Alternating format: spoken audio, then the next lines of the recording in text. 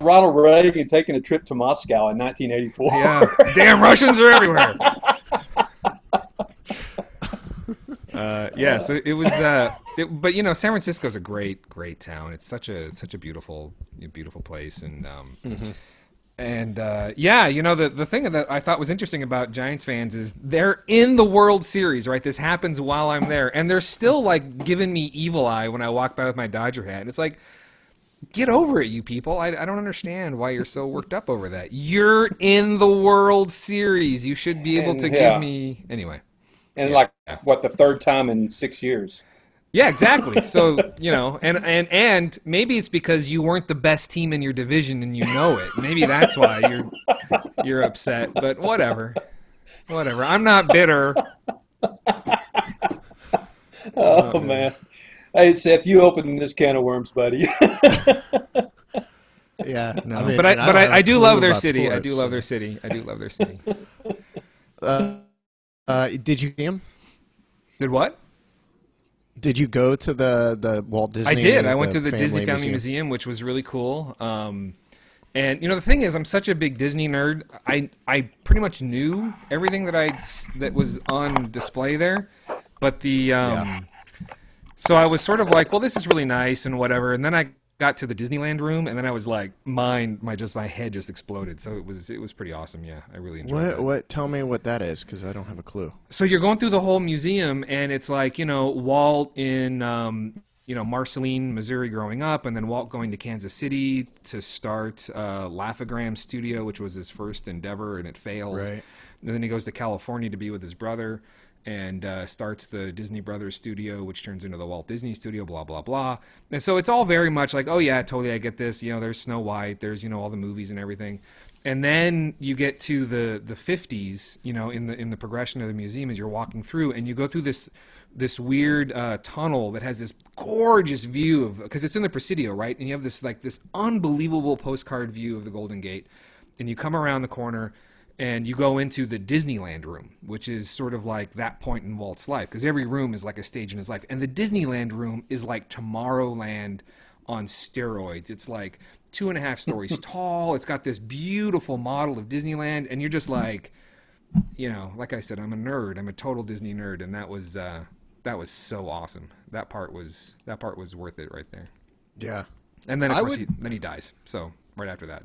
Which was I don't think that's true. He's frozen or whatever. Right? That's the rumor. That's the rumor. So let's talk a little bit about the Avengers trailer before we get to the. It looks so good, doesn't it? Oh heck yeah! It looks so much better than I thought it would, and I had high expectations, and it looks fantastic. It looks the mood, at least the way that the trailer conveys a mood that's a bit, at least to me, was a bit darker. Yeah, totally. Than I mean, it looks it's the feel is very dark to me. Yeah, there's an apocalyptic kind of feeling around it, and which is not what you're. I mean, the Marvel movies, there's often a lot at stake, but yeah, but this one really feels different, and the tone universe. Yeah. Maybe an alternate universe as well as our universe. Yeah, who knows? Who knows? And I thought it was very DC like, because it's so much darker than anything. It's I've very seen serious. from Marvel. Yeah. We'll see what happens. I also kind of dig the change to the backstory for Ultron and making it sort of Tony Stark's problem as opposed to Pym's, and then James Spader, he just looks wicked awesome. I mean, he just sounds good, and when he comes, kind of like, I'm so looking forward to that movie now, which is like the point of a trailer. The quote from the Pinocchio quote. When yeah. It's like, there are no strings on me. The way he said it, it's awesome. Yeah. When is it? March or April? March or April when it's coming out? Is it? I don't know.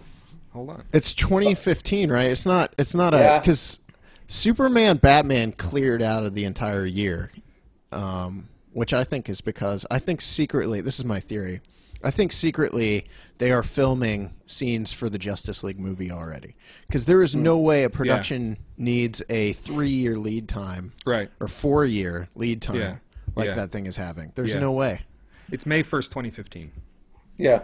So summer kickoff. Yeah, that's a good time. Yeah. I can't wait. I'm so excited. So excited. Are we here? What are we talking about, Seth? We're talking about. We don't have your little partner in crime. I thought we were going to have your partner in crime for some reason. He's got. He's a minister, and his church is celebrating their like their bicentennial or something crazy. So he's. Wow. And my wife just walked in. So I saw her. Yeah. Yeah, there she was. That was a very fleeting glimpse.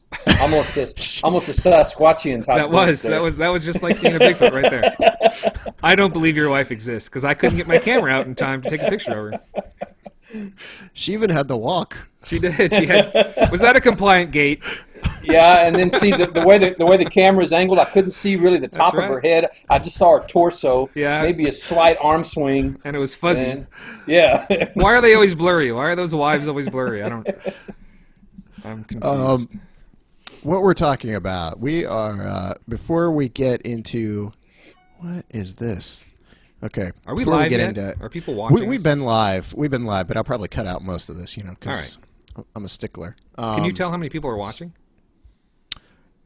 You know what? It's not right because it always tells me because it says 20 million. That can't be. No, it says it's never more than like. I think the most I've ever seen was 7, but I've had 30 and 40 people tell me they've watched before. Right. So it's wrong. Okay. So it's wrong. So we're live and recorded then. Yeah. Oh yeah. Okay. It's all going through. If I ever make another Bigfoot show, I might want to try this. Brian, I'm telling you though, and I was dead serious when I told you, if you send me what you need done, I will do it for you and post it. Just so but you know what I'm waiting for right now? The next Bigfoot show, it's all me because I need to write something. It's not about editing. The editing actually is pretty simple. It's I need to be smart, and I just haven't had time to stop and think about it lately. I've been really distracted. So okay. Yeah. Well, I don't know that I forgive you, but I'll accept it. It's not an excuse. It's just reality. Okay, I'm Seth Breedlove. This is my show, one of my shows, Sasquatch, a podcast about Bigfoot. I'm joined today by Brian Brown and Daryl Colyer from the NAWAC. Brian has been on the show before. Mm-hmm. Daryl has not. So, Daryl, we're going to start with you and ask you to introduce yourself to us and tell us a little about yourself.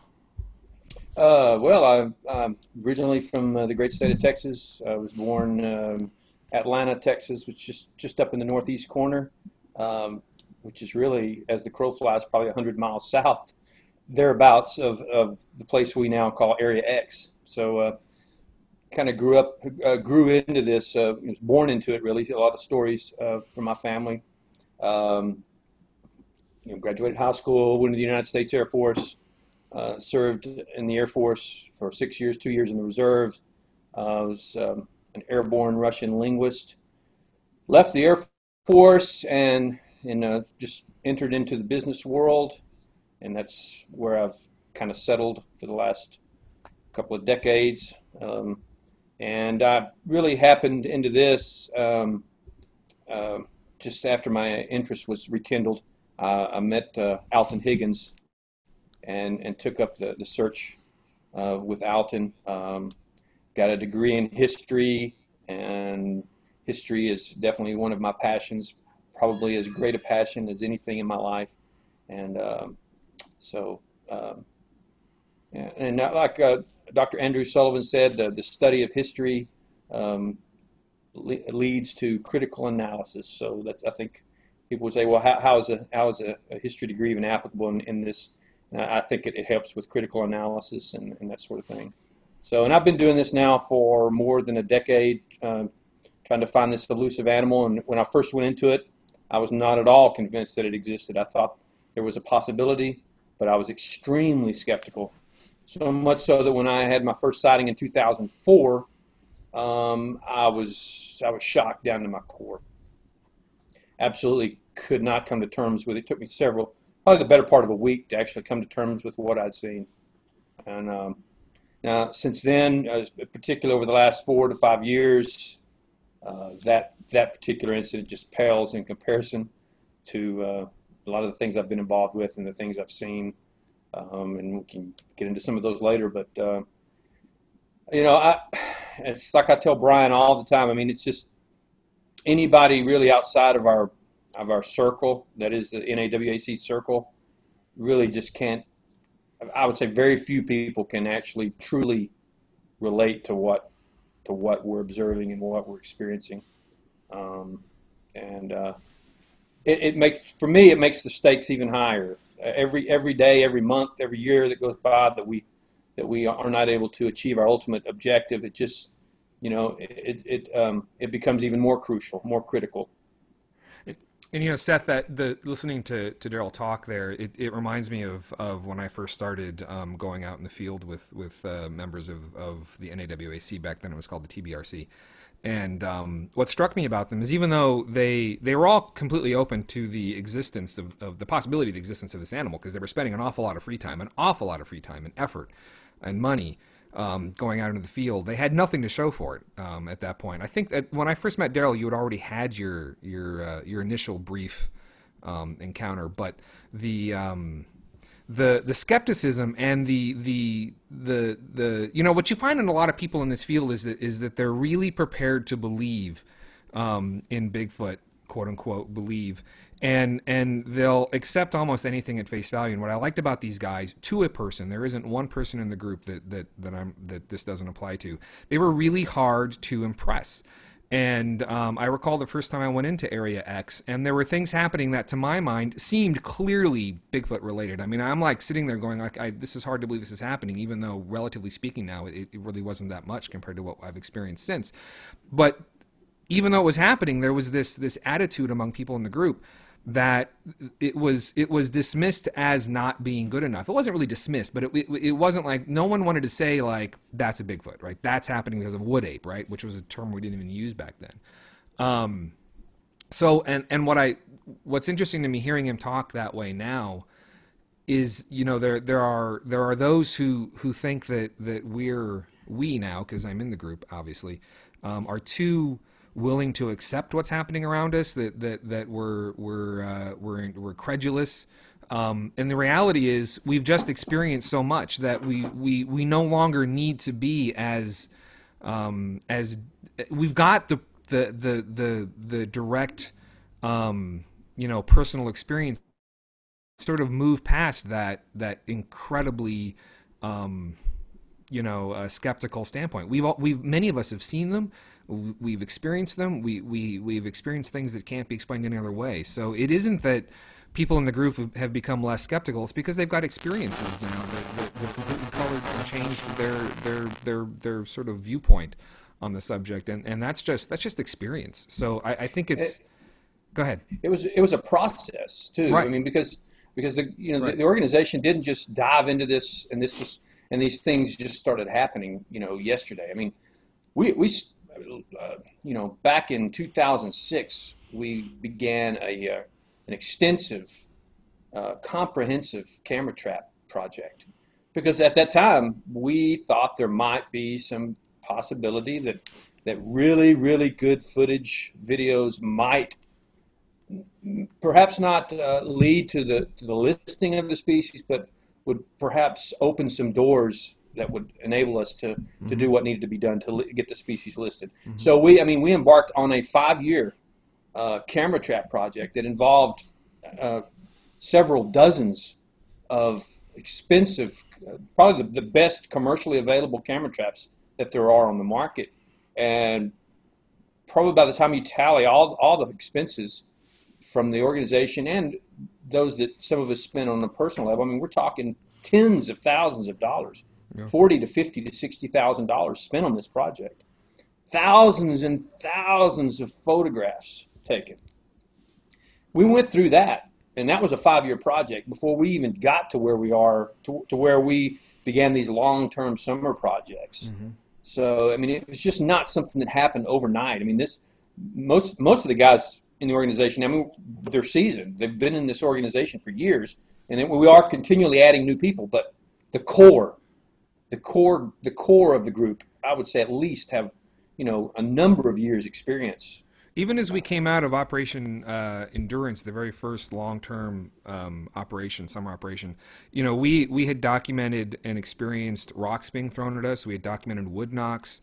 We had documented behavior now that we just accept as being wood ape. But at that time, even then, we were debating whether or not whether or not they actually used wood knocks, right? Whether or not they actually threw rocks. So anyway, I say that only because one of the things that I often hear from people who want to talk about Area X in the group is they say, well, why don't you take a skeptic down there with you? I'm like, I'm surrounded by skeptics when I go down there. I mean, I'm a skeptic when I go down there. There's a difference between pretending like something is not happening because you want to appear skeptical versus accepting that what's happening really can't be explained any other way based on your experiences. So anyway, that's I just wanted to derail the conversation before it even started. No, you're fine. You're fine. Daryl, you talked a little bit about your sighting. Is that what got you into the subject in general, or talk a little bit about what got you into the subject and then tell us about the first sighting you had? What got me into the subject was just by virtue of where I was from originally. Northeast Texas, which is, well, Texans affectionately refer to that as the Piney Woods. The East Texas is the Piney Woods, and there've always been sightings. I remember as a young boy hearing stories from family members, my father, cousins, friends of the family about encounters, and of course, I mean where I came into this world, we were about 6 miles from, Falk, Arkansas, the famed place from the legend of Boggy Creek. So, I mean, I was sort of born into it.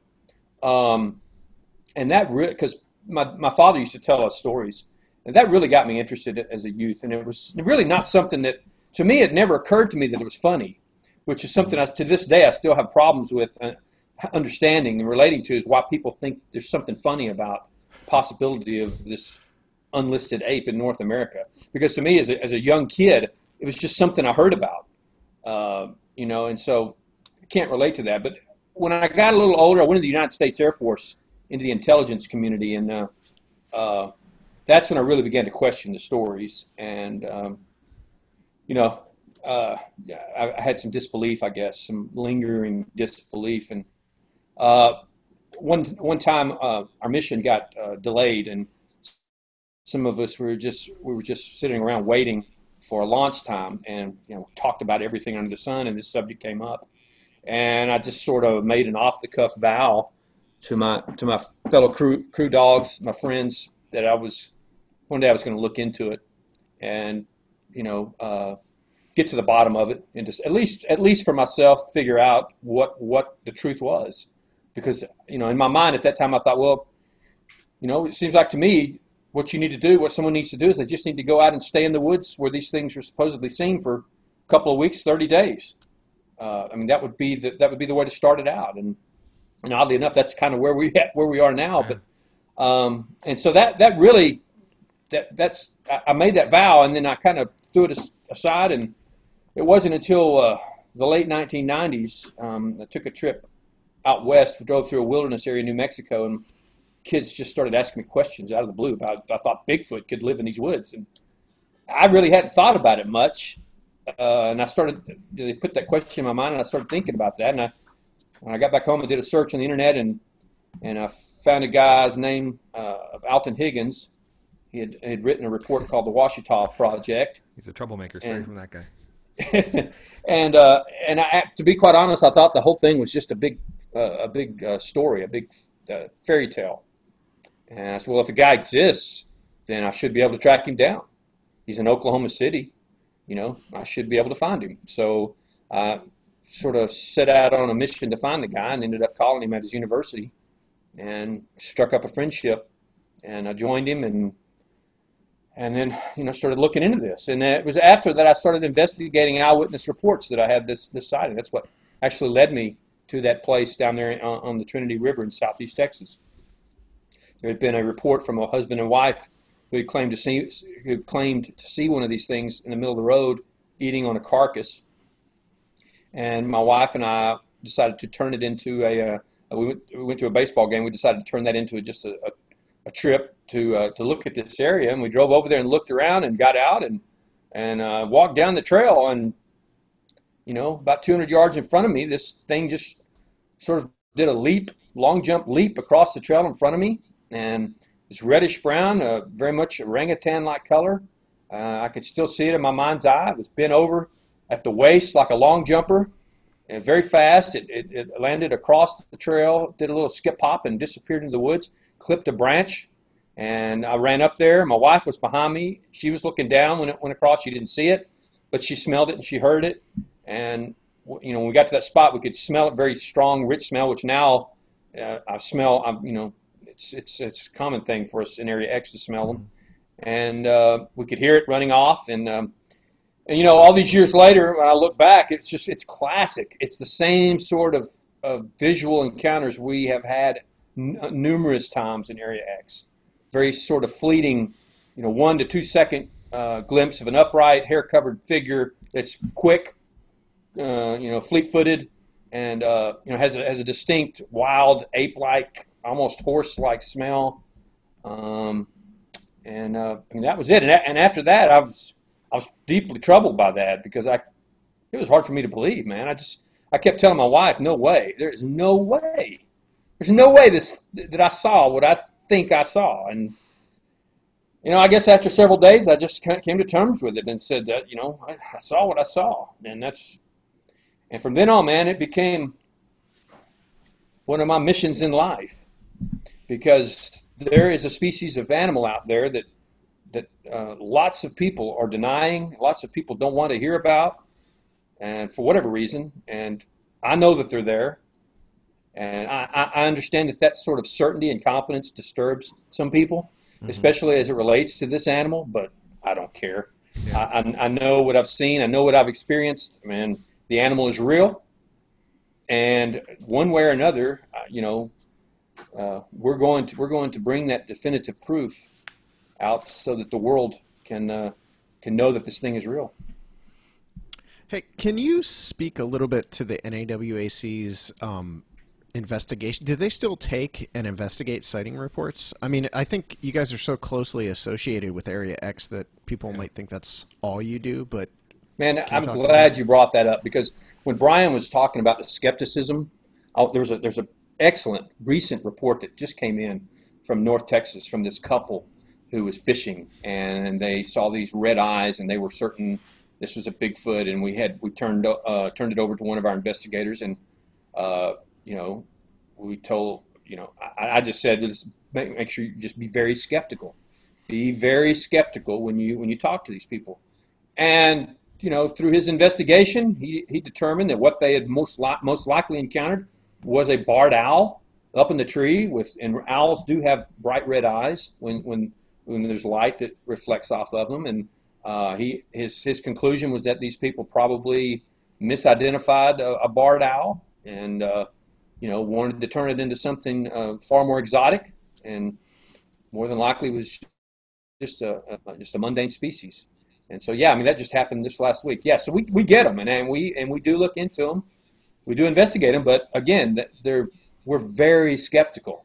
I would say 1 out of a dozen, maybe, in a good year, get through. The rest of them are misidentifications, hoaxes. We don't feel confident about them. So, yeah, we take them. All right. Brian, in Minnesota, do you guys get many sighting reports up there? I know you and I talked a little bit about this when you were on there before, but I'm just we don't as an organization, we don't collect reports in Minnesota at this point. I don't hear of them because there's really no channel for me to be receiving them. I know that there are a lot of active investigators in the northern tier of the state, especially, and as it happens, I was made aware of an encounter just recently, but it's only because now we have developed we have now 4 members in Minnesota, so we're sort of developing a little a splinter cell of activity, because we have bodies now. So as it stands, we're not actively collecting reports up here, and that could change though. It could change, and now that we have sort of enough people, I think, to actually investigate and do field work up here. I know next summer that's going to be something that we really want to do. We want to get out in this state because I think there is activity that is worth looking into in Minnesota. But as of right now, we're not really investigating anything. No.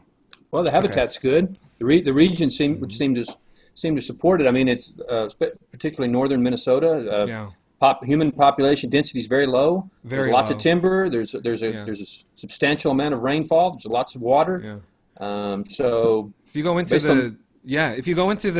doesn't have quite the rainfall of Area X, which is phenomenal. But if you go into extreme northern Minnesota and the Boundary Water canoe area, I mean, there's hardly anybody in there, and the people that do go in there, there's no roads, so they have to follow the water, and so they're canoeing and kayaking and such. So it's tremendous habitat. The big variable that I can't put my head around, and I have no way of knowing what they do, is what they do in the winter, because the winter up here is awful. It's a really brutal winter.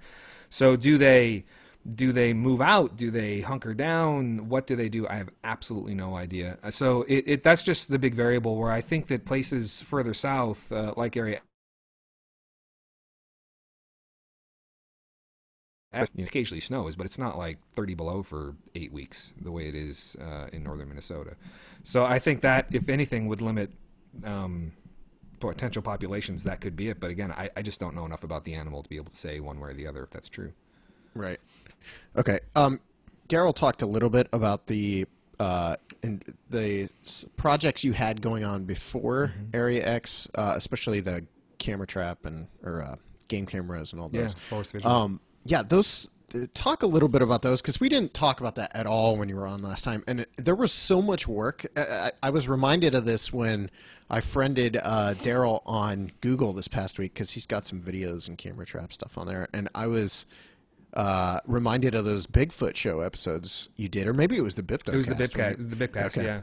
Yeah. I only went on one, and then I'll let Daryl talk. But I went on a camera trap operation, part of Forest Vigil, into what we used to call Area Y, which was in the big thicket of East Texas, there, sort of north of Houston, and it was one of the most difficult things I'd ever done in my life. And we got to sleep in a beautiful facility every night. There's a research facility there as part of the thicket, as part of the area there. And so we got to sleep in bunks at night, and we had showers and an ice maker, and it was like living large. But out in the bush, that is such incredibly thick, dense stuff. And it was July 4th weekend, and it was the hottest I'd ever been in my life, and I was working harder than I ever worked in my life. And you start to realize, and this is something that a lot of people in the world don't get, is that there's such incredible wilderness. A mile off the road in this country, especially there. So anyway, it was an incredible amount of work, and that wasn't even really an exceptionally difficult trip for you guys. I mean, you weren't hip deep in water the entire time anyway.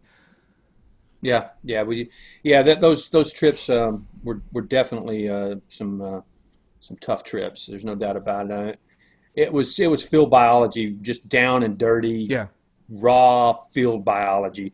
And it was mundane and boring work, very grueling, where you go out, you put camera traps out, and in the most remote area you can make it to on foot, and then you leave them there for months, and then you take a team in, you hike back to the cameras again, and you service the cameras, you do a preliminary field check to see if you have anything that's any photos that are earth shattering. And so that means you're taking your laptop, you're taking your Epson field viewers, you're taking all this gear with you, and then you're hiking out. And generally it would be a 2 to 3 day event for us to be able to hit all the cameras. And it was extremely grueling work. And it was some people would say that it wasn't what they called, quote, bigfooting, or searching for Bigfoot, because we weren't going out and call blasting and that sort of thing. Right. We were trying to get photographs and video, and we were taking a page right out of the playbook of Field Biology 101, You document a rare species, you put camera traps out. What struck me about it, the whole approach, was that it was very disciplined, and as Daryl says, it really felt like a more traditional approach to field biology as opposed to quote unquote Bigfooting, because as he said, the whole point was to get in there, be as intrusive, at the least amount of impact as possible. Get in there, get your camera serviced, and get out. You're not really there to play around. You're not there to tell spooky stories. We didn't do anything at night. We were back at the facility before sunset, and we just recovered for the next day. So it wasn't what you would expect. If you look at a show like Finding Bigfoot, it was absolutely nothing like that. But unfortunately, it didn't produce anything. But the group did it for 5-6 years, right? I mean, it was a long time. 2006 to 2011. So it produced literally nothing. I mean, there was no, No, it produced knowledge. It produced knowledge, but it did not produce any sort of photographic or videographic evidence. Not even one that might have been. This is another question that I get a lot. There were no,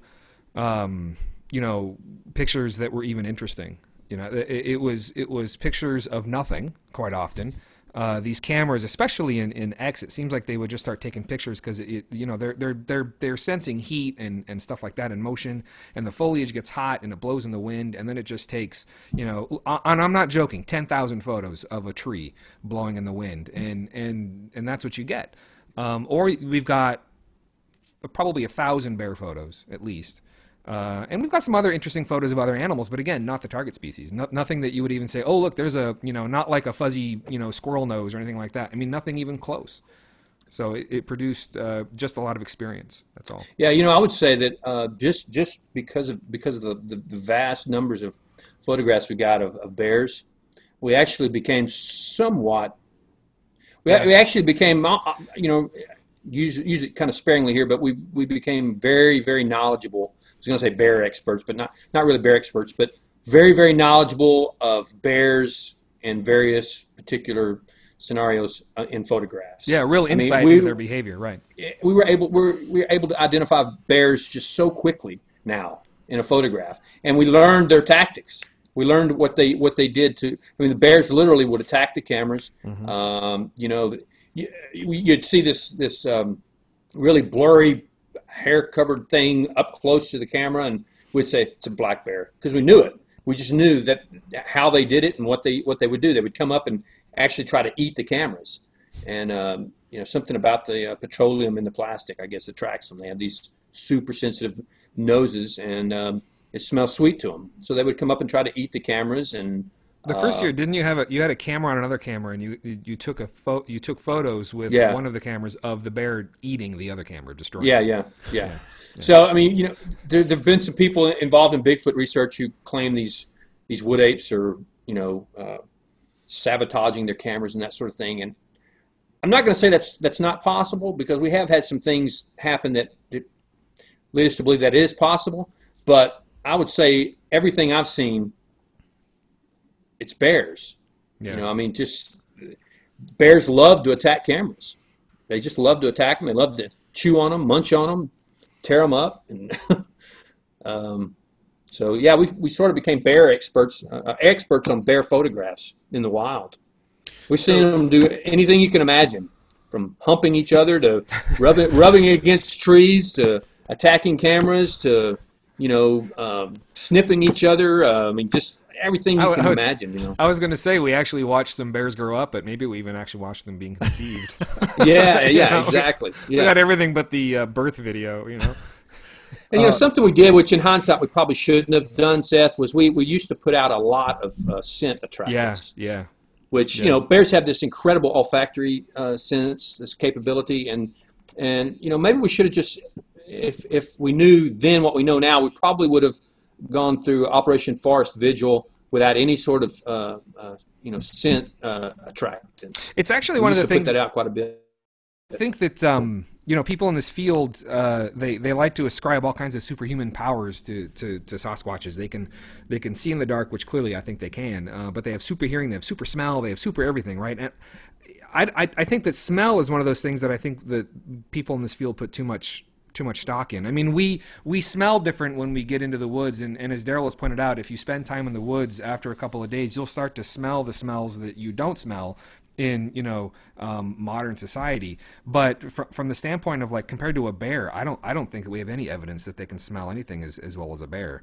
Bears have truly remarkable senses of smell. So I think that all this like the scent killing and everything else, I think that if you just try not to use really smelly antiperspirants and soaps and things like that, you're in good shape. I don't think you need to go to the effort of being in a plastic bag or anything to kill your scent. So is this kind of what informed your change in tactics for like Area X? Because obviously you're not sticking up camera traps all over Area X, or are you? No. Okay. No, we actually, go ahead. No, I was going to say we're a nonprofit organization, and we're driven primarily by the donations and the membership dues. So we have limited resources, and what we had a lot of was cameras. And what we came to the conclusion, and again, this wasn't something we just imagined. It was based on experience in the field. We came to the conclusion that the cameras were actively keeping the animals away, and so it would be nice to have some cameras for tactical purposes, not actually to get photos, but to sort of influence their behavior. But we had other things we wanted to try, so we actually sold I think every camera the group had. I don't know if we own any as a group anymore. Individual members have a camera, which I have one still, but I think we sold them all and plowed those resources back into other tactics. We're trying to accomplish something, and at this point, I think, if you go back to those Bipcasts, 2008 or 9 or whenever those were, 7 maybe even now, you'll hear me and Daryl talking, and you'll hear Daryl say that we're hoping that a photograph will get someone interested. I don't even think back then anyone believed that it would be proof, but the point was to get someone interested in the subject, someone in government, someone in wildlife capacity, maybe someone in a university. But I think at this point we're of the opinion that even a photograph, even a really good photograph, is simply not going to be enough to move the needle. It may get a couple of people interested, but will it get someone in a state wildlife office or a large university Nope. moving resources? No, it won't. So photographs, and also I think that we're not really trying to prove to anyone outside the organization that we're having the experiences we're having. So getting a photograph or a video or something like that, we only want those things if they help further the mission that we have in front of us. We're not trying to do what a lot of people in this field are trying to do. We're not trying to get a photo that we can stick on the internet and have a lot of people debate over. That's just not part of our mission at this point. So no, we don't have any cameras. We're not putting cameras up anymore. We just decided to reinvest those resources in other things. To use a baseball analogy, we are swinging for the fences. Yeah. We're not trying to get a single. We're not trying to get a double. We're 3 runs behind, and we're trying to clear the bases and put the game in our pocket. Yeah. And that's what we're trying to do. And we have the power to do it. We definitely believe that. Yeah. And that's what we're working for. Let's get into Area X. And obviously when Brian was on, we talked a lot about Area X. So some of our listeners who were around back then already are aware of it. But why don't we have you guys... Yeah. Why don't we have you guys tell us what Area X is and what goes on there as far as the research, not necessarily incidences, but let's get into the research and what's going on there first. Well, you sort of asked the question, is that what led us to Area X, the camera trap project? And it wasn't. It was not the failings of the camera trap project that led us to what we're doing in Area X. It was the knowledge we gained through the camera trap project, and that knowledge was that we would go in there for 3 to 4 days at a time, every 4 to 5 to 6 months. And we started a pattern started to develop. And we were very skeptical, but we began to consider things with an open mind. Usually toward the last day or night when we were in Area X, certain things would start to happen. For instance, in 2007, the last night we were there, we were all awakened at 5:30 in the morning by this tremendous, I had earplugs in. I sleep with earplugs because some of the guys snore. And so I had earplugs in, and I heard it. It woke me up. It was so loud, it rocked the cabin. And the first thing I remember is Alton Higgins is standing over me, looking at me, and he's got his hands, he's doing his hands frantically. Something just hit the cabin. Something just hit the cabin. And I'm like, I know, I heard it. And everybody, the whole cabin is just chaos. And I get up and look out the window. I can't see anything because it's dark, but I can hear something moving off through the trees. So we started to experience things like that. And so the wheels started turning, and we started thinking and wondering, well, what would happen if we stayed longer? Mm-hmm. If maybe these things are, the products of behavior of some sort of unknown species.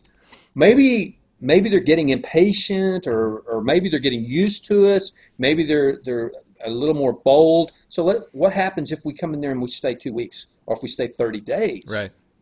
And so that sort of led to this whole premise now behind these last 4 summer-long field studies. We go in now, and now we're staying 120 days. Right. And Seth, and I think that's really important. I think that the insight, again, that we would not have known this had we not done Forest Vigil and done right. dozens of 3-day trips in there, right? And then started to see this pattern. But this I go back to what I said when we were in Area Y and trying not to disturb and be as least impactful as possible. But we're not talking about bears and cougars here. We're talking about an animal that's really smart. We're talking about a primate. And I think, and I can't tell you why, and Daryl just touched on it, whether it's impatience or whether it's the curiosity finally gets to them and they can't help themselves anymore. But if you're there long enough where they are, right, they will engage. They will find, because yes. Either, and again, we don't know, either they're trying to get you to go, and some of them may be trying to get you to go, or they may be wanting to quote unquote play with you, and some of them may want to play with you at the same time as some other of them want you to leave. But if you're there long enough, their big primate, their big monkey brains will sort of can't help it. Will compel them, and that's what you realize when you're lucky enough, as we have been, to be where they are for long periods of time. Very often it feels like they are being compelled to do things. They're not thinking about it. These aren't logical decisions they're making. They're compelled to do things, and that's I think it's just because they got big monkey brains, right? And they're not like other animals. Yeah, because you think about it, I went through survive and evade training in the United States Air Force. If I wanted to escape and evade from somebody, right. If I did not want to be detected, right. Man, I would button up, I would bush up, and I would stay completely, I would totally avoid all contact, any and all contact. These guys don't do that. No. For whatever reason, I don't know, but for whatever reason, after so many days and nights, they just can't seem to help themselves. Mm-hmm. We don't know the answer. There's a lot of things we don't know the answer to, but and that's one of them. Yeah, I mean, we tend to think, Seth, that we're smack dab in the middle of their business. That they've got something going on there. I don't know if it's a birthing area, it's a core area, something that is compelling them to either be territorial, want to protect and drive us off. Or maybe it's just, like Brian said, just a curiosity thing, where they just want to interact. They find a combination. Maybe we're attractive to them somehow. I don't know. What you're going to hear in the next episode of the Bigfoot Show, which isn't out yet, but we can talk about it here, and I'm happy to share this information. Is we had more guests, visitors in the group this year come into the area, and one of the observations that was made was that there is an incredible amount of protein everywhere in where we are, and of course we're living in it and we look at it every day, but it never really dawned on me until it was pointed out that there's so many nuts falling from those trees. We have hickory nuts and we have walnuts and all pecans and all kinds of nuts. And so why are they there? This is sort of the big question, and the thing that I will suggest on the next episode of the Bigfoot Show is, why wouldn't they be there? Right. Of course they're there because there's so much food. There aren't really people except for us, you know. That's and, it. And we're in a relatively small area. We do sort of the same things all the time, so we're kind of easy to keep track of. But why wouldn't they be there? They have water 24/7, 365. They have food sources. They have Cover. people. You don't need to hunt nuts, right? You just have to pick them up off the ground and eat them. So I think that it's a there's this concept in biology of refugium, these areas where animals can sort of retreat and find everything they need to survive. And if you look at Area X, if you look at it topologically, if you look at it from a standpoint of what grows there, from rainfall and water supply, you realize, you know, again, why wouldn't that be exactly where they are? Of course that's where they are. And that's why they don't leave. Yeah. So again, I don't know if we're answering your question, because I always talk about Area X with this assumption that everyone knows what I'm talking about. And I know that you're trying to sort of... introduce it. Right, introduce it. So we're sort of like... We're talking about episode 4 in the Star Wars trilogy at this point. And we haven't even introduced who Anakin is yet. Yeah, we got to talk about Jar Jar first. Area X was discovered by Alton Higgins back in 2000. He was searching for a place that might lead him to contact with the species. And in his search, he was pushed toward this area, and it led to him finding a trackway, 16-inch tracks, in the year 2000. And then he led an expedition there of some biologists, and they definitely had some very interesting things, not unlike what we're experiencing now. And there was a sighting there of purportedly a small wood ape up in a tree, very chimpanzee-like, which we've had a number of sightings very, very similar to that. 2001, and then 2004, I had the pleasure of going in there and joining Alton in that area. And right from the very first night, actually, maybe the second night, we had things that happened. My wife was there, my stepson, and stuff we now know to be classic Area X activity. Yeah. And a year and a half later, we deployed our first camera traps, 4 or 5 camera traps in that area, and then I think we saw as many as a couple of dozen, 24, 25, maybe 30 cameras in there at one time. I mean, and it kind of grew from there. And we heard the wood knocks and the rock throws and that sort of thing way back then, but it was sporadic, and we were very skeptical. I got to tell you, it took me a long time to accept that these things were producing these wood knock sounds. Now it's just there's no doubt whatsoever in my mind. Yeah, just given what we've experienced. And I don't know if we talked about it on the previous show, Seth, but the how Area X was discovered is not. There's no magic involved. It was good. Field biology, research and investigation. He looked at a map. He's like, where would I go if I was one of these things? So if he found a good spot, and when he got in there, he talked to people and he talked to locals, and the locals pointed him to where he should go. And so he got himself in the general area in the neighborhood, and then spoke to locals, and so it was investigation and just talking to folks. So that's how we got there. It wasn't there was no incantations involved. No mind speak. No, nothing like that. All right. Typical day in Area X, what does it consist of? Typical day?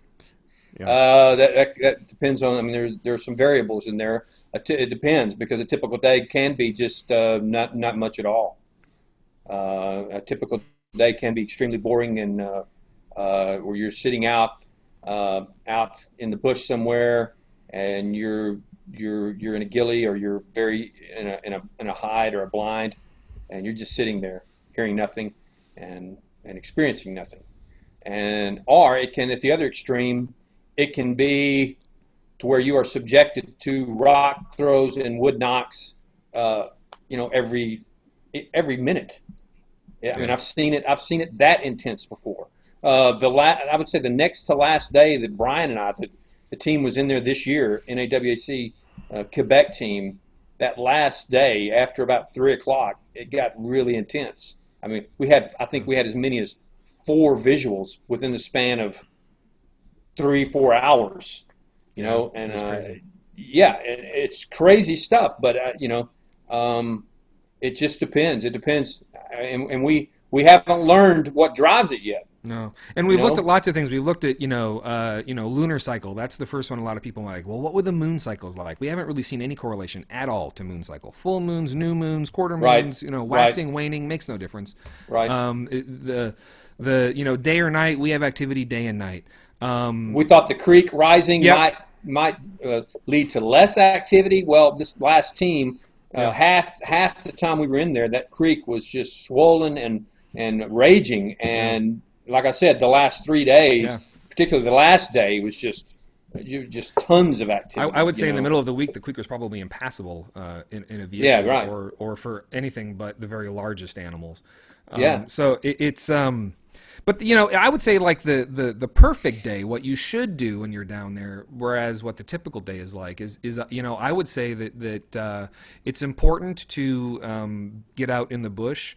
To even though I don't really expect when I go out in the bush that I'm going to see anything, that I'm going to have an experience or anything like that, I think it's important to get out there and sort of mix up the the area and become. And I'm not going to say that I know exactly why this works, and it doesn't always work. But when you go out there, perhaps they see you, they become more interested in you, maybe they follow you back. But what I've noticed is if you get out in the woods and actually beat the bushes a little bit, oftentimes you'll start to have some activity back around the cabin. It seems to stir them up. Yeah, it stirs them up. So getting out there in the bushes is important. So Daryl, and one way you could do that is, as Daryl said, you just go out there, you gilly up, you sit down and you hunker in for a couple hours and you watch, sort of still hunting.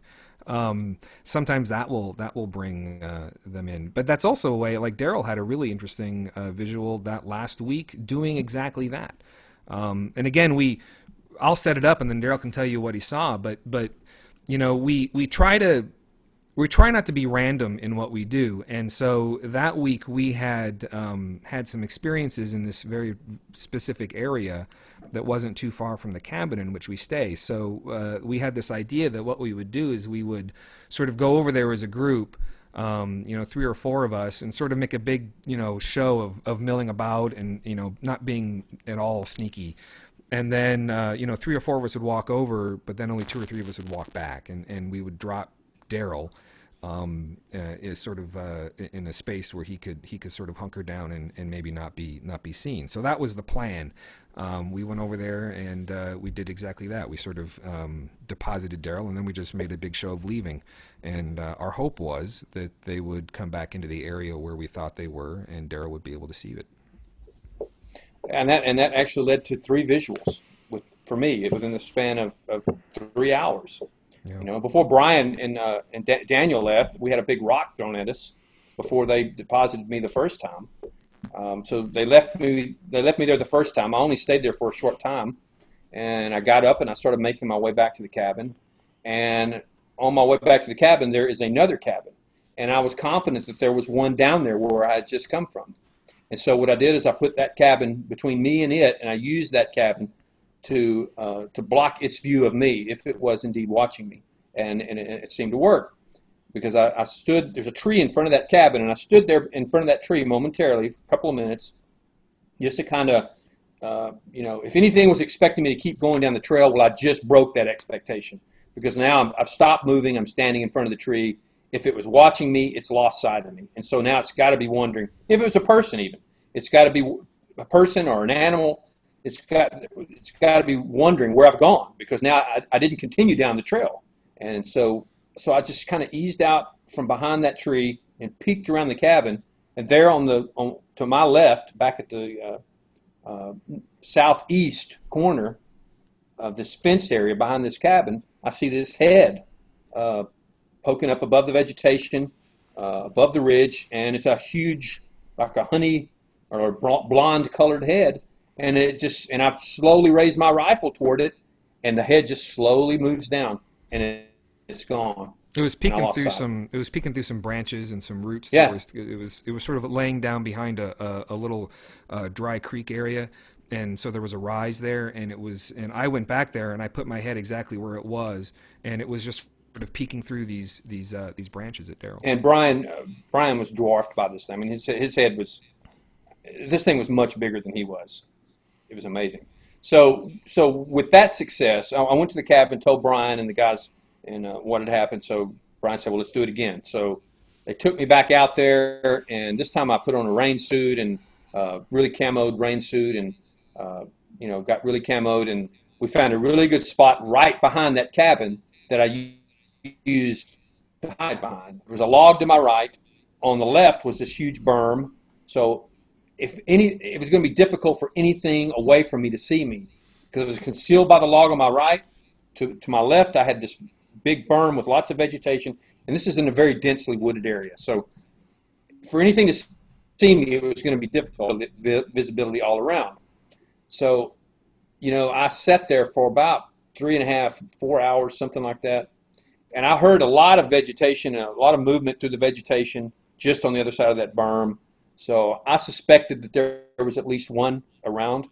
But it was starting to get dark. It was going to get dark soon, and I started debating what I was going to do. Was I going to stay out after dark, or was I just going to go ahead and go back to the cabin? This was the next to the last night we were going to be there.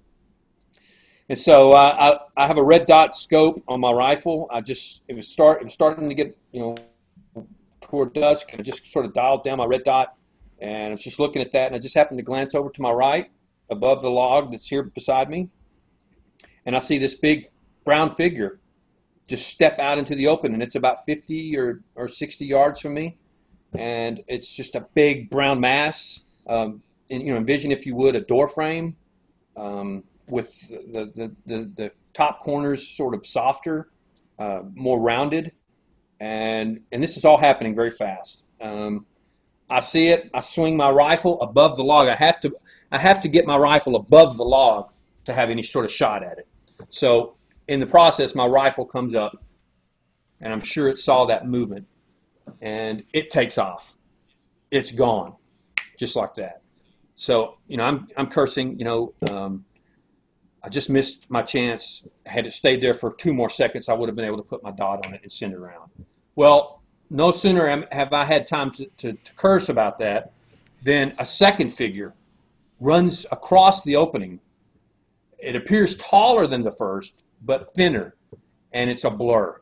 It's just a huge brown blur that just it just zooms across that opening. The opening, we went there, Travis Lawrence and I went there the next day, and I guess it was about a 10-foot opening in the vegetation. And it's gone. And then I can hear them moving through the woods, flanking me. And that unnerved me. So I got up, and I was going to try to beat them back to the trail. I didn't want them to get behind me. And I got to the trail. I looked down the trail to see if I could see them coming across, and I think they probably already beat me across. And then I heard a wood knock back from where I had just been deployed the whole time. So my sense was right. I'm very confident there was one back there on the other side of the berm, because that's where the wood knock came from. And then I had these two step out, to my, as I'm facing, I guess, to my 2 o'clock, and that's when I saw them over there. To a certain extent, that's just a classic Area X kind of encounter, where the foliage is so thick in there. When you see something, it starts and it ends all within just a couple of seconds. There's it's just classic, So again, well, why don't you shoot it? Well, I mean, I was absolutely going to. He would, no doubt about it. He didn't have time, right? It's again, these aren't deer. They don't just like walk out and look stupidly at you while you turn your rifle around. They're programmed to want to be furtive and to run if they think we see them. So in any event, I think Daryl. My interpretation of Daryl's experience is that I don't think it would have stepped through that opening in the foliage and given itself away to Daryl had it known Daryl was there. So I think in retrospect, whether or not there was another animal nearby who may have known he was there, the two that he saw, I don't think they did until he moved. And I think you're right. Yeah, I think you're right. I mean, it just stepped right out there. Right. And I mean, I got to tell you, I was going for a headshot, and I have no qualms whatsoever I would have put that red dot on the head, and I would have sent it. And had it just given me 2 more seconds, but wasn't meant to be at that time. Nope, not that time. So, with a lot of groups, organizations, I think this one event would be like the highlight of of a lifetime of research. But for you guys, this seems like a pretty typical summer event. I mean, this kind of stuff is constantly happening. There's been other incidences that remind me of this one, but this summer there seems like there was a lot of activity. And before I even get into any more of it, I do want to mention Brian's show, The Bigfoot Show, will have an episode inevitably coming out that will cover all of this stuff and probably much more in depth because Brian has easier access to everyone than I do, obviously. So make sure to stay tuned to the BFS for that episode, and I'll link to it when we get it out. But Brian, there was an incident with you that involved you, a sighting, and then there was I don't know if you're allowed to, but I want you to talk a little bit too about the almost the quadrupedal kind of gait that someone saw on the ones running up the creek bed. Do you know what I'm talking about? Yeah. So I'll tell you my thing, which is actually not that interesting. But what was interesting about it is, again, you're talking about the one this year. Yeah, it gives you insight into behavior. The actual visual wasn't that impressive, but so we're sitting around the campfire, and Daniel Falconer was down there. People in the field of Sasquatch enthusiasm know who Daniel Falconer is. Probably he was in there at our invitation the last week that we were down there, and so we're sitting around the campfire one evening. It was almost dusk. It was probably about 6 or so, and we were looking at pictures on his on his computer because he was just at Comic-Con. And so he was showing us pictures of cosplayers and things like that, and we were just having a nice time. And maybe 80 yards to our west, we hear what we've been hearing all summer long, the sound of a heavy, thick piece of tree. We saw the top of it. Yeah, coming down. And then I looked, and I could see it. Yeah.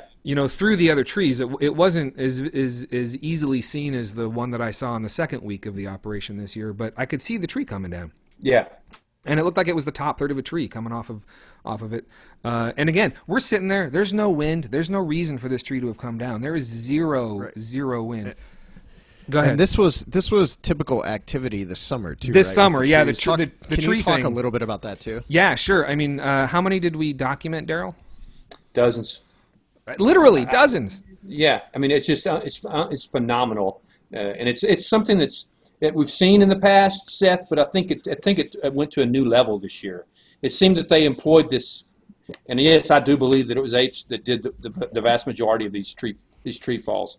It seems like this was a new tactic that maybe not new tactic, but it's something that they used at a greater level than before. Yeah, I mean, we have this is our 4th operation, so we don't have a ginormous data set to work from, but and we have experienced trees breaking in the past. Nothing that we could easily say or conclusively say was ape behavior, but this year it's like to an order of magnitude greater degree of frequency, even to the very last week that we were there when this tree came down.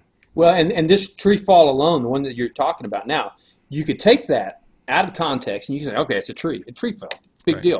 But when you continue to tell what happens after that, right? Then this is why it's an interesting experience. Yeah. So Daryl, being my very good friend Daryl, he's like, so he picks up his rifle and he goes. He gets up and he goes, and he's going to go investigate this tree fall. He's going to investigate. So we get up, and Daniel's with me, and Daryl busts into the woods. And Daniel and I go along the road. We're sort of paralleling each other, but Daryl is maybe 40 yards away from us in the thick of it, and we're out on the road. And we're going towards where this tree was. Now, we never actually found this tree, but again, when the sun came up the next day, we didn't go look for it because it was just another tree that came down. But at that point, we couldn't really identify which tree it was. So Daryl's in there, and Daryl, you heard something moving up the mountain away from you. Oh, yeah, I could hear clear movement up the mountain.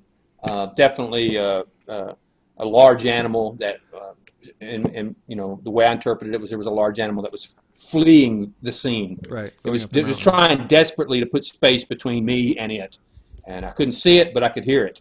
So Daniel and I are back on the road, and we're talking to each other, and we heard a wood knock behind us, which would have been on the opposite side of the road from where this tree came down. Really, in exactly the same area where Daryl was positioned when he had his visual, but I think this was before you had your visual. But it was in the exact same spot. There was a really clearly evident game trail back there that had been seeing a lot of traffic, and we had perceived a lot of activity back there. So this was, I think, the night before Daryl had his visuals. And so we heard a wood knock from this area, and I turned around and looked. And I thought I saw something moving, but I was walking on the road when I saw it move. So I stopped, and I sort of hunkered down, and I looked. I sort of peered intently through the trees at this spot, and I saw there was a tree that was probably 1.5 feet or so, wide, maybe 2 feet wide. It was sort of a larger tree, and I saw what appeared to me to be an all black. It was dark, so I don't know what exactly color it was, but it was all black. And it was the upper torso of a bipedal figure ducking behind a tree. It was a tree peaker. And so I saw it bending at its waist, looking out at me. And when I looked at it, and I said, like, oh, shit. You yelled. You all yelled. Yeah. Well, as soon as I saw it, when I just saw the motion, I didn't know what it was. But I think what it was doing is I think it was getting behind the tree. Yeah, and then when I looked at it, I saw it. I think it saw me looking at it, and it ducked behind the tree. And it was clear what it was. I mean, there was no doubt in my mind. I knew exactly what I was seeing when I saw it. It was the upper half of a torso of an upright figure peeking around a tree and then going back behind the tree. So at that point, we yell for Daryl, and Daryl. Daniel said, "Daryl, we have an animal. We have an animal. Yeah, we have an animal." So Daryl comes over, and we go in there after it. And then, it's Daryl's story again at that point. Oh, I just pursued it down the trail, and Brian's, I guess, what were you, 30 yards behind me, Brian? 20 yards? I stopped it where I think it was, but you kept going in there, yeah. And we're well aware that you can't physically chase these things down. Right. But when we pursue like that, it's not thinking we're going to catch this guy. It's to get them to make a mistake. It's to get one of the others in the troop to reveal itself, to maybe throw a rock from another location, and then we have a better opportunity, or it's to force things to happen. Which is I think that's what this was, and I think we've talked on the show, Seth, and I know I've talked about it on the Bigfoot show, this distractionary tactic that they do. I mean, distractionary is not even a word, but they will try to draw your attention if in this case, a tree came down. Daryl heard something going up the mountain. Whether or not that was an ape means nothing, because what I believe now to be true is this other ape thought that we were getting too close to one of its kind, right? Yeah. One of its troops. So it did a wood knock, and to distract, and it worked. But this time we saw him. And what's really interesting, Seth, about that time of year, this was in September. This was after Labor Day, so mid-September. What's really interesting this particular year is that the foliage was down about, I would say, maybe 20%. And it was enough that we could see into the forest much better than we could, say, in August or July, where it's like Vietnam in there. So what my theory is that we had so much activity the last week. Daryl's sighting of the one that he saw from behind the tree that was up that sort of lowered its head down. This visual, conceivably even the other visual he had of the two figures, I don't think that the animals understood to what extent they were visible back inside the foliage. I think that there was enough of it had come down that they didn't realize that they were as visible as they were. So that's just a hypothesis. I have no way to prove that, but so that's what happened. So again, what Daryl pointed out, that this tree came down, but then concurrent with the tree, there was a visual sighting of what only could have been a wood ape. So I think that it's when you start to draw these connections between the tree break behavior and then other types of behavior or visuals, it becomes really hard to sort of explain away all of them as just natural trees falling down. So Brian and I pursued that one probably 200, 250 yards in the bush. Seth, we could hear it, could still hear the movement. I mean, it was definitely fleeing. And I could hear rock displacement and continued movement, and just continued to pursue, hoping to get some sort of opportunity that something would arise from that. Finally broke off the chase at about 200, 250 yards in there. At that point, it was starting to get dark. It was probably almost 7 o'clock or so at that point. And that time of year, it's the sun is behind the mountains and it's starting to get dark in there. Yeah, and when you push too far like that, if you're out by yourself, you're sort of,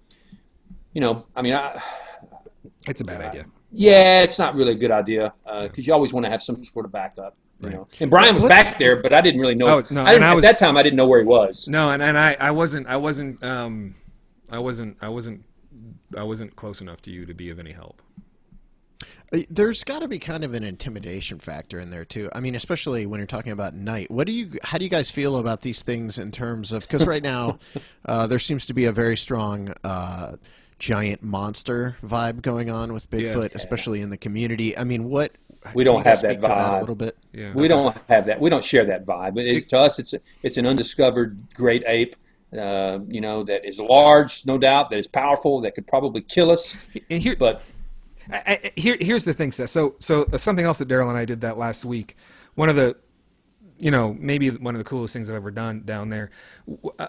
I'll set it up, and I'm sure Daryl will correct me along the way as I say things slightly wrong. But we wanted to experiment. We wanted to find out if we could get into the valley without being seen, without being discovered. So it was, if you remember back in September, we had a quote unquote supermoon, full moon event, and so Daryl and I were driven out of the valley, away from Area X.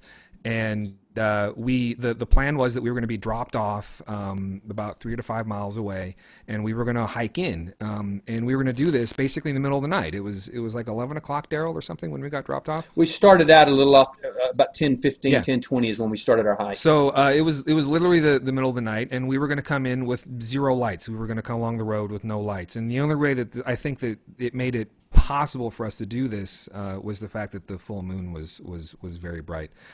So this was what we did, and I'll tell you, and I'll tell you what we did. But the point I'm trying to get at is, I think that the fear and the giant monster thing comes from a lack of understanding and knowledge, and we've been down there now so much, and even like I'm speaking for myself now, I've been down there enough that I understand they're wild animals, and I understand wild animals need to be respected at all times because they're unpredictable and they do strange things, and a deer can kill you, right? I understand that. But they're just animals. They're not monsters. They're not malevolent. They're not evil. I've heard people talk on podcasts about how they sound like demons and stuff like this, and you can't, if you really want to be investigating them, if you want to try to get to the bottom of what this animal is, and you want to do what I would consider science, you have to try to let go of that stuff. You have to move past it, appreciate, respect them as wild animals. But the entire time I was out on that road with Daryl, and I'm convinced we had an encounter on that road, at no point did I feel fear. And that isn't because I'm stupid, it's because I know what this animal does, and I was also fairly well armed, and I was with Daryl, who was also similarly well armed. So I think that we were prepared, and we had knowledge and understanding. So even though I was doing something that 5 years ago me would not even understand that how I could do it, I never once felt fear on that road. And I think it's you have to have an understanding of that this is just an animal, and that it's not trying to hurt you. It doesn't probably want to even have any interaction with you. And I think that too many people in this who are interested in this field are interested for the scary stories. They wanna freak themselves out. Yeah, I think that's good. I think that's perfect. There aren't. I will say that there are times when I feel fear in there. Oh yeah. But you learn to channel your fear into energy and into fuel, and that's the way you overcome fear. You just let it channel you. You let it fuel you into what you need to do. And when I am the most afraid down there, it's usually because something unexpected just happened. Not because you're startled. You're startled, right? So it's that kind of fear. It's the kind of fear where like you're on edge and you're heightened. Your senses are heightened because something unexpected just took place, and you want to make sure that you're not going to get yourself hurt. But am I afraid? I'm not afraid of Bigfoot. I'm not afraid of wood apes because I think that I just know how they act. And I don't think they're trying to hurt anybody. Yeah, I mean, you could bring somebody down there that's not experienced who would, and that happened this summer. People come down there that aren't experienced, and they experience what now is really mundane behavior for us. Throwing softball-sized rocks, crashing on the roof of the cabin, and it bounces off the cabin and bounces onto the ground. That terrifies a new person that comes in there. It terrifies and for them. Good reason. I mean, this is like this is advanced Bigfooting, right? I mean, this is like not a 101 level class. This is a 301 class, a 401 class. You don't go to Area X because you watch Finding Bigfoot on TV. You go to Area X for different reasons, and it can be intense. And when Daryl's not exaggerating. Photographs of these rocks that came in, rocks sitting on top of tin, rocks that are the size of softballs and larger. That will freak you the hell out, man. If you're just sitting around the campfire and all of a sudden there's this giant rock come sailing in, not a little one, a big one, and then you start thinking like, what the hell can throw a rock like that far? What was the intent of the person, the creature? And whatever. It's dark, so you've already ruled out people.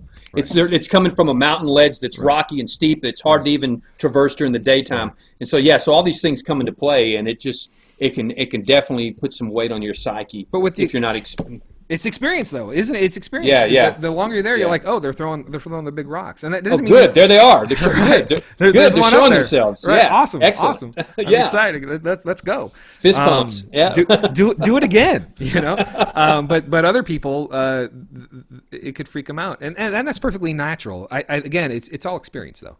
It's all about having, and to your point earlier, Seth, about how. Daryl's sighting sounds like just another day in the woods of Area X. I don't want to give that impression because we don't see him like every single day. It's not like that at all. It's still a pretty big deal when we have a visual for the group. We it's an event for us when we have a visual. But if you're down there, I was down there for 3 weeks this year, and I don't think I was even in the top 5 of people who put in the longest amount of time. I mean, we've had guys down there. Alton Higgins, I think, was the leader this year in time spent down there, wasn't he, Daryl? Travis, then Alton. And yes, you were in the top 5. Oh, great! I made the top 5. Yeah, you were. But if you're down there for weeks at a time, over the years, again, you just sort of you. And I don't want to say you become an expert, but you start to appreciate and have insight into their behavior, and you realize that if they were seriously dangerous and scary animals, you wouldn't. Something would have happened a long time ago. Now, that's not to say that they have that there aren't times that we believe that they've pushed the envelope at scaring us. I mean, there have been some bluff charges in there that that literally scared the crap out of our people. I mean, there's no exaggeration whatsoever. Yeah. But those are few and far between. And to put it in perspective, our field study this year was 122 days in length. We had, if I'm remembering correctly from the data that we demonstrated at the retreat, I think we had something along the lines of 16, 17, 18 hard contacts, hard visuals out of 122 days in there. Now, there were probably a couple dozen of possible visuals. That is, these were much more fleeting.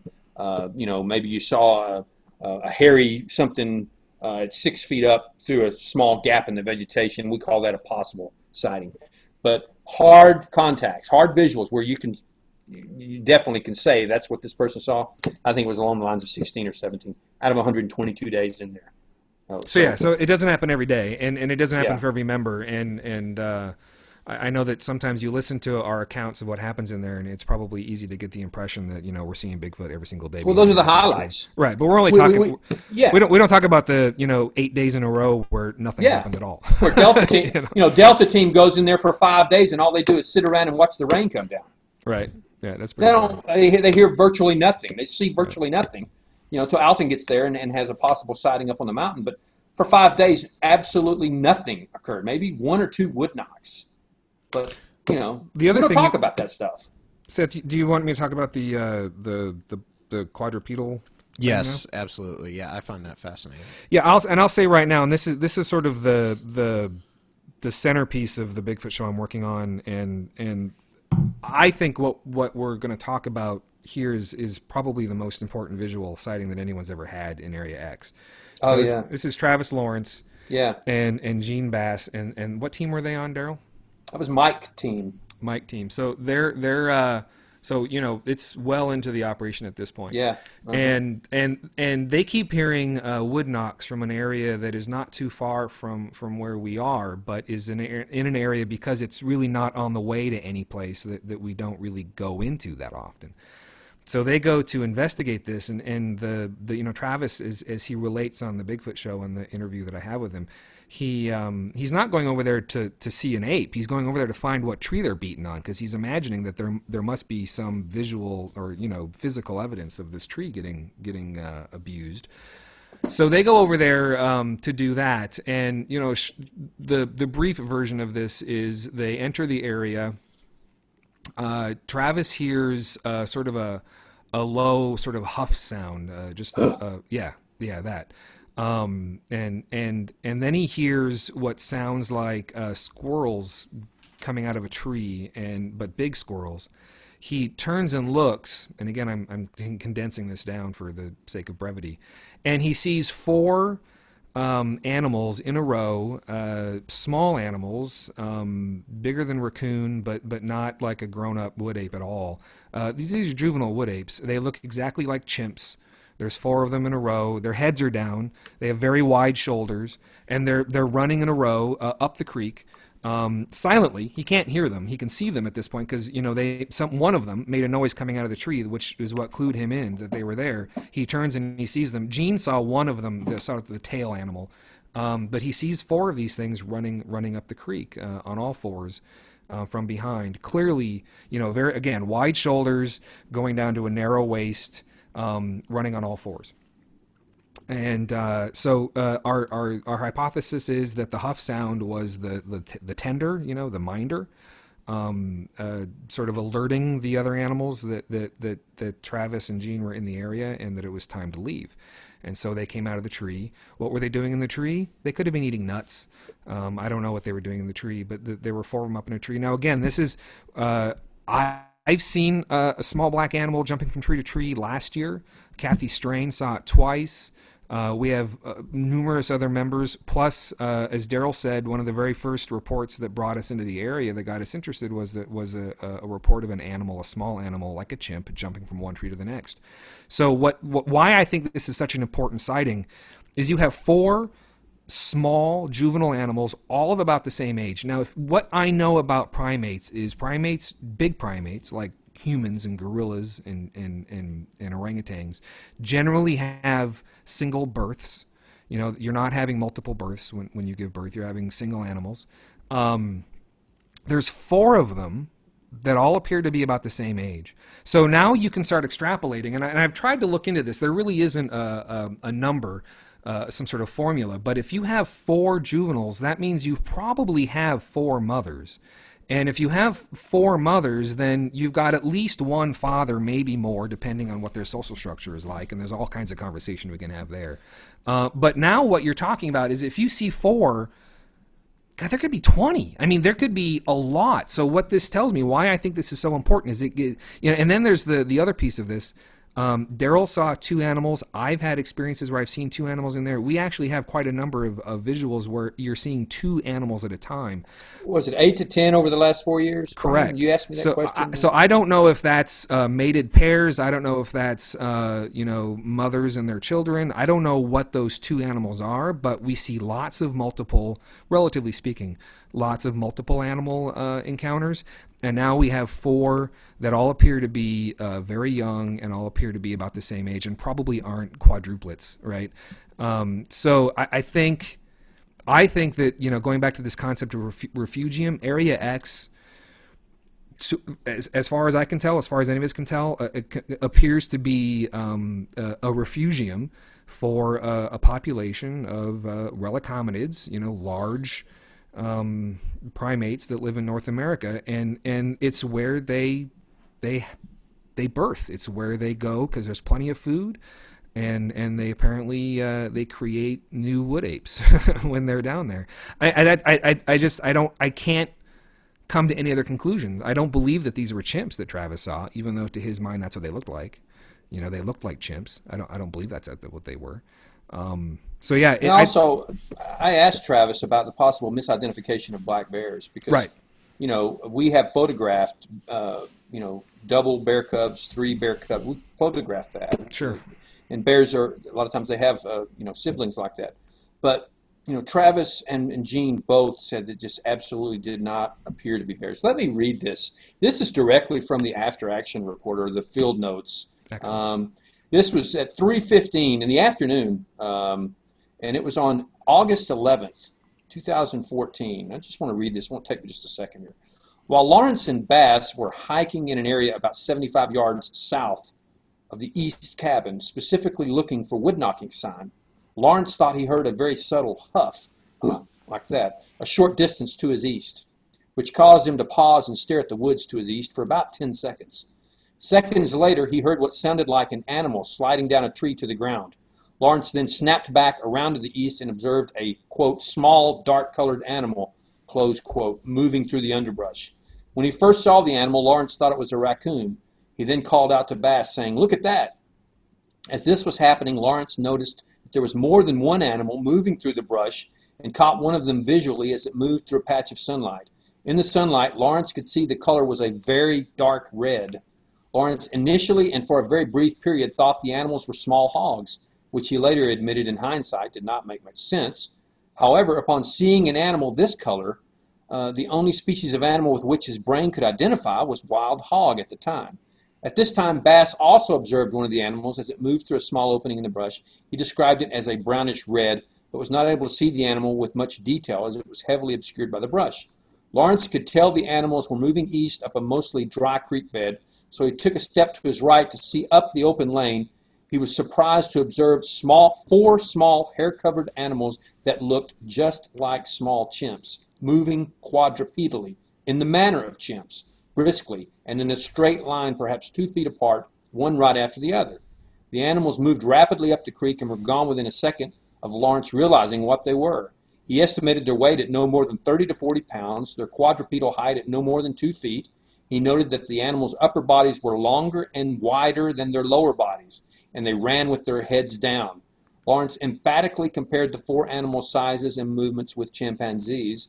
Bass saw the last animal in the line briefly. They described the animal's color as reddish-black and resembling the color Lawrence had recently seen in a fisher in Vermont. Bass described the one animal he saw as dark reddish-brown. The visual encounter lasted perhaps 5 seconds for Lawrence. That's it. Fascinating.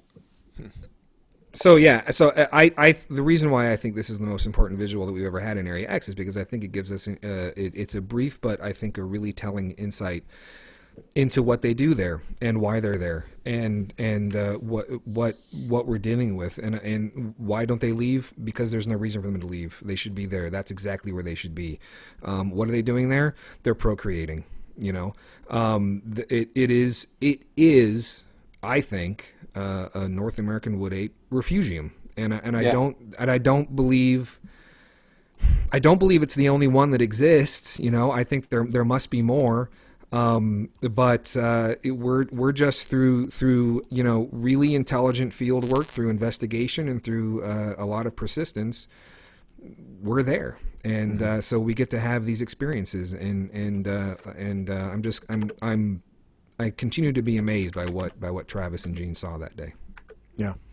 All right, we're gonna get into the wrap up here, but before we do that, I have to ask you one final question, and it's going to come from a devil's advocate point of view. But before I ask that question, so what I've seen a lot lately, especially in Bigfoot groups, community groups, Facebook, all this, is people referring to posting some form of evidence, whether it would be a photo of a purported Bigfoot or a footprint track, and everyone calls it peer review. All right, and then all these people on Facebook, they all weigh in, Right. typically to tell the person that posted it that they're crazy, which a lot of time I agree with. But Yeah.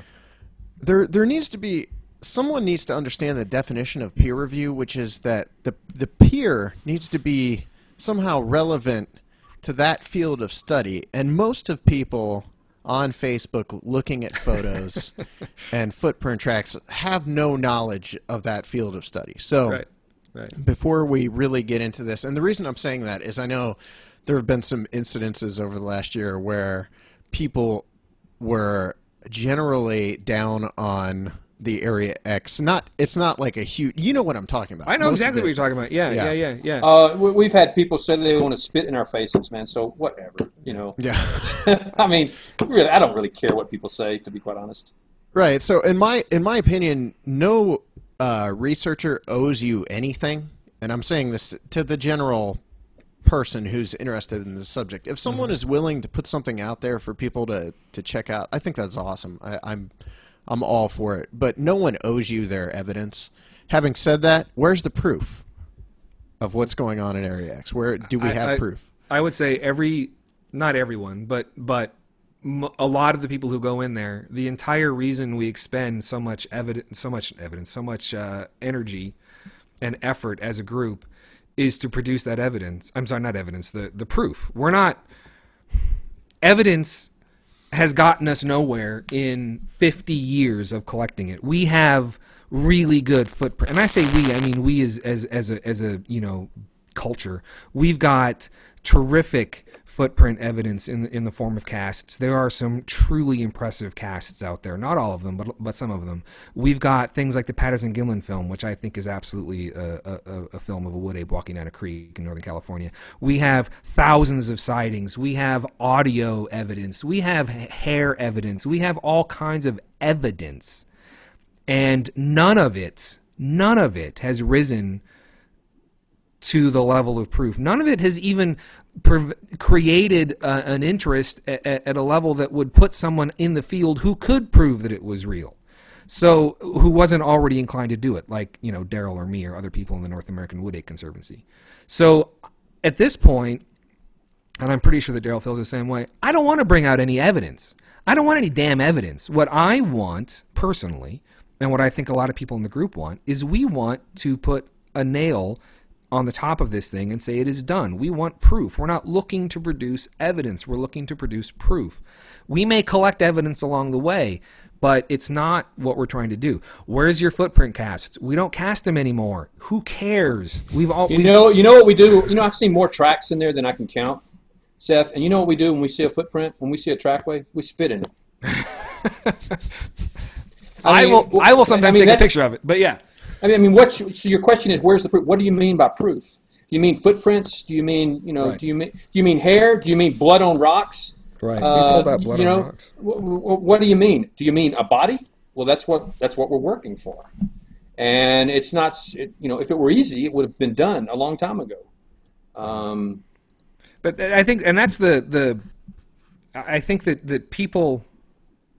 I think people think that the NAWAC is like a group like the BFRO or like any other group, and I don't say that to disparage them, but at this point, I would say the group is really focused on answering the question conclusively once and for all, forever. And we don't want to, even though we still investigate sightings and we still publish them after the investigations are done, if we feel that they're worth publishing, and we still do, all kinds of other outreach things and are involved in the community and that sort of thing. Our purpose at this point is not to produce more evidence or to give people in the community stuff to chew over. The purpose that we're trying to dedicate ourselves to is proving that this animal exists so that it and its habitat can't be protected. We're not trying to get a TV show. We're not trying to sell campouts where there are spooky sounds in the woods. We are trying to prove that this animal is real, and that means that until we prove it, all we will have is stories, and you can either believe the stories or you cannot believe the stories. But that's where we are. Mm-hmm. and people like me don't care if you believe them or not. No, he doesn't. I don't care. You know. All right. But the thing is, I understand if you don't. I do understand if you don't. Oh, absolutely, absolutely. So it's no big deal to me. No. A reasonable person could come to a number of conclusions after they hear what we say. And I said this on the show last time to you, Seth. I've had a number of people say to me that because I'm the one saying this, because I'm the one bringing this out, that they're willing to believe it, or they're willing to accept that it may be true, and that means a lot to me. It really does, just personally. But I could completely understand why someone would think that. I can only imagine that they would think we're lying. I really can't believe that there's anything. And that's fine. Whatever. Right, and that is what it is. Because we don't have anything to refute that at this point. Right. So. All we have is our stories, because that's really all we're bringing out. That's because what we're focused on is above and beyond, quote unquote Bigfoot evidence. Mm-hmm. All right. I think that's the note I want to end on. You guys wrapped it up perfectly. So I got to thank you for coming on, and hopefully we can have you on again to talk even more about this subject, maybe even get to outside of the Area X and talk that would be about great. Just your takes on the field in general, because I had questions written down I didn't even get to. So, but thanks for coming on, Daryl and Brian. Yeah, it's my pleasure. It's my pleasure too. I really enjoy talking to you, Seth. All right.